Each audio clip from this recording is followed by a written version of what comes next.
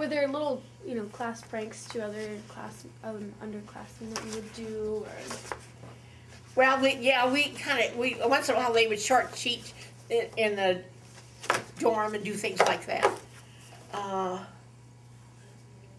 Then it got to kind of permissive. The students could live out, they could get married. It used to be they couldn't get married, and then we let them get married the last 6 months.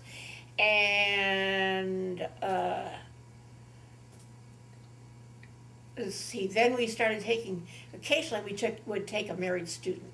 There was one that came in the 60s, 50s, the one to study, to get her license. Her husband was a missionary, and she wanted to be an RN over in Africa as well with him.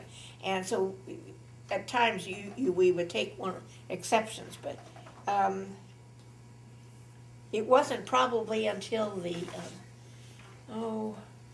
60s, 70s that we started really taking more married students and that type of thing.